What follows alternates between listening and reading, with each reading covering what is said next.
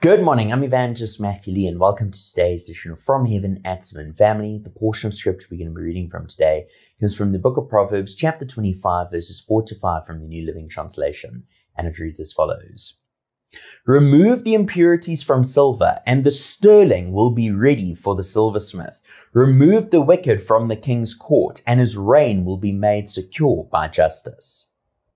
Family, isn't that portion of scripture so true? And I believe this portion of scripture can be taken many ways. If we look at the latter portion of the scripture, it says, remove the wicked from the king's court and his reign will be made secure by justice. And that can be taken so true as well. Any ruler, any king, any president or anything like that have wicked people in their court, what's going to happen? Their reign is going to be cut short.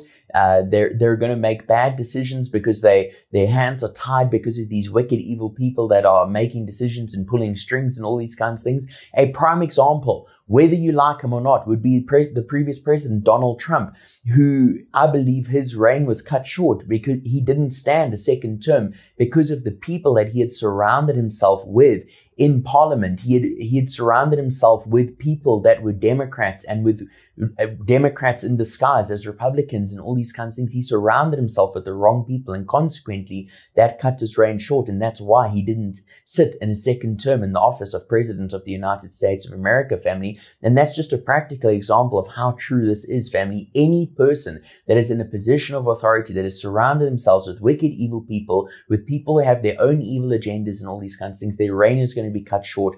If it's a boss, they're going to get fired or whatever it may be. They might make bad decisions, which is why it is imperative that if you are in a position of leadership, that you surround yourself with good and godly people whom you can trust. Because when you do this, as it says there, your reign will be made secure when these people are removed from your court, when these people are removed from your council. And if we go and look at the former portion of the scripture, it says, remove the impurities from silver and the sterling will be ready for the silversmith.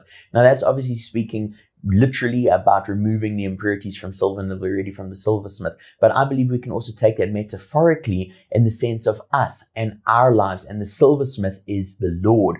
We are the silver in his hands, and he molds us and shapes us into a beautiful piece of jewelry that can fit onto his hand, that he can use us however he wants to, family. But the thing is, as it says there, the impurities need to be removed so that we can be ready for the silversmith.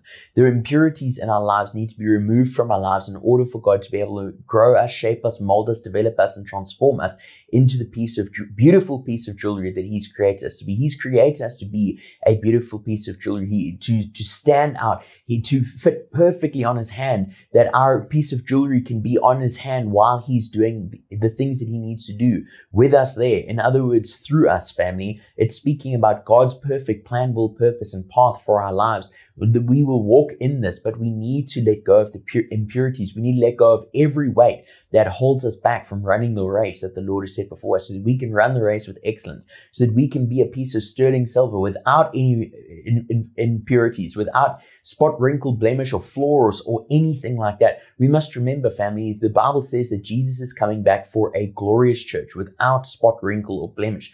That means all these impurities need to be removed from our lives before Jesus returns. And the beautiful thing is that you probably sitting there thinking that sounds quite difficult. But the beautiful thing is he's given us his Holy Spirit living within us that enables us to walk free from these things. But it is our responsibility to desire to be set free from these things. It is our responsibility to renew our minds continuously by spending time in the Word of God. And instead of spending time in the things of this world, watching Netflix and listening to worldly music and all these kinds of things, we need to allow our minds to be renewed so that our hearts can be renewed. And as our hearts are renewed, we will start making right decisions that align up with God's Word, that align up with God's ways. And those impurities in our lives will naturally start falling away. When I came to the Lord, things like swearing and drinking and smoking marijuana were things that I used to love doing, and they just naturally fell away. I didn't even think about letting these things go. They just happened to disappear as I continue to press in and pursue God. And I want to encourage you to do just that, family. Seek God.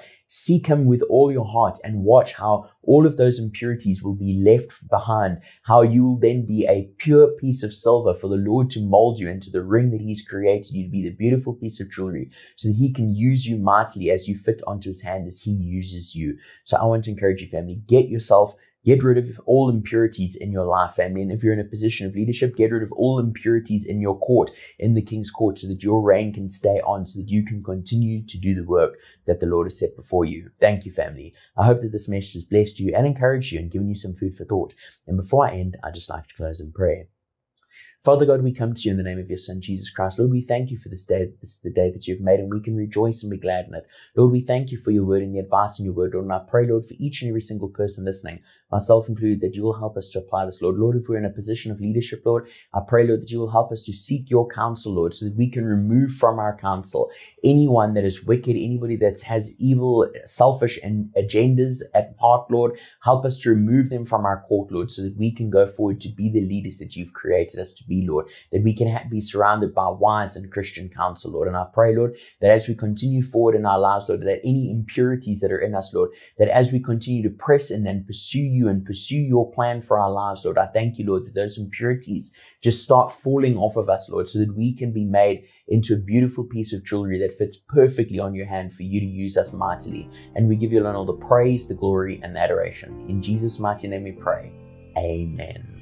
Thanks for watching my video. I trust that the content of the message blessed you and encouraged you. And if it did, I'd like to ask you to please hit the share button to help us spread this message and to get it out there to your friends and family so that they too may be blessed by this message. And before you leave, please give this video a thumbs up, drop a comment, let me know what you think about the content of this video, and I'd like to invite you to please come back and join me for more episodes of From Heaven at 7, which premiere live every day of the week at 7 a.m. Central African Time on the Evangelist Matthew Lee Facebook page, as well as my YouTube channel, where the replays of the videos remain for those who are unable to watch the live premiere.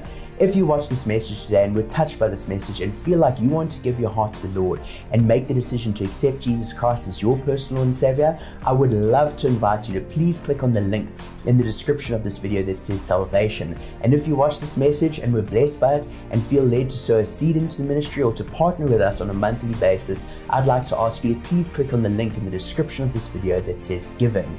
Alternatively, at the bottom of the screen right now is the ministry's banking details as well as our SnapScan QR code. And lastly, I'd just like to ask you to please go and like and follow all my social media accounts if you haven't already, to be kept up to date and in the loop with everything that's happening in the ministry and every time we upload a video just like this one. Thank you, family. Enjoy the rest of your day and God bless.